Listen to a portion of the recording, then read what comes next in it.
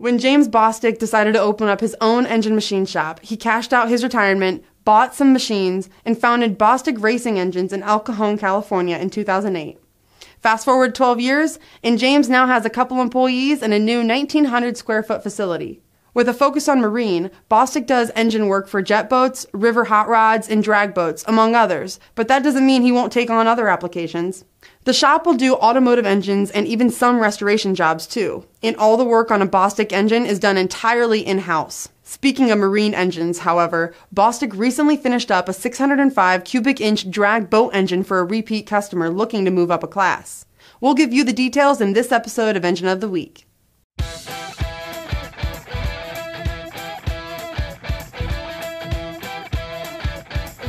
Engine Builder's Engine of the Week is sponsored by Pengrade. Precision, performance, Pengrade. Always the original green oil. L-Ring DOS Original. Leading technology, leading service. And Scat Crankshafts. Everything for your LS engine.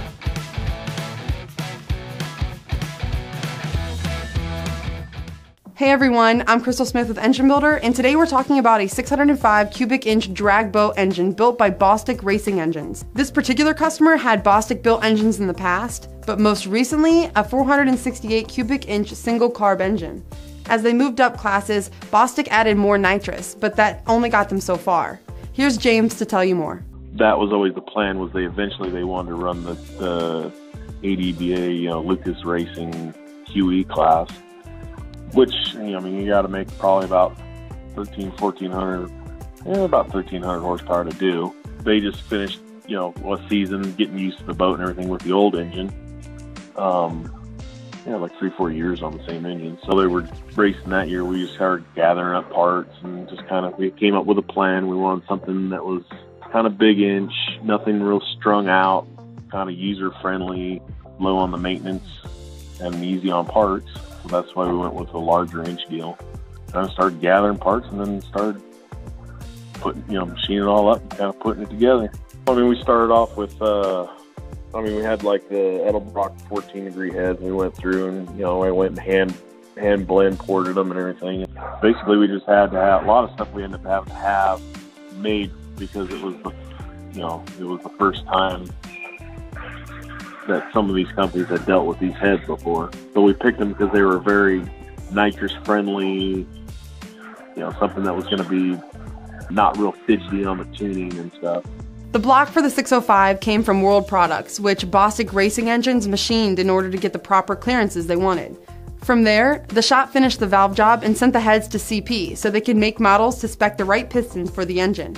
In addition to CP pistons, the drag boat engine got equipped with Manley valves, a new crank and rods, Jessel shaft rockers, a Schneider cam, Clevite coated bearings, Crower lifters, Manton push rods, a pair of Holley 1050 dominators, a Profiler tunnel ram intake, an Edelbrock fogger, and a Daily Engineering dry sump oiling system. A couple places ran into problems. One, trying to get the pistons to work with the heads as far as trying to get enough dome volume without things running into each other, pistons hitting valves and stuff like that. And then the other thing we ran into was trying to get everything, the rods and crank and everything to fit in the crankcase without hitting places, having to clearance it all out and everything. Straightforward. Nothing overly complicated or anything, but those were just kind of little things that made it to where it wasn't a matter of just ordering up out of your Summit catalog and then just throwing a pile of parts together.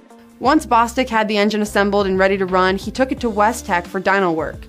That evaluation proved the 605 cubic inch engine with a 14:1 compression ratio could churn out more than 1,100 horsepower at 7,300 RPM and 900 pound-feet of torque. With a small nitrous tune, the engine made 1,400 horsepower and more than 1,100 pound-feet of torque.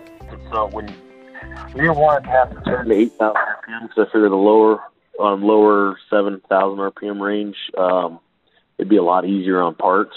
It was the smallest nitrous. It was basically the smallest tune-up we could put in the fogger.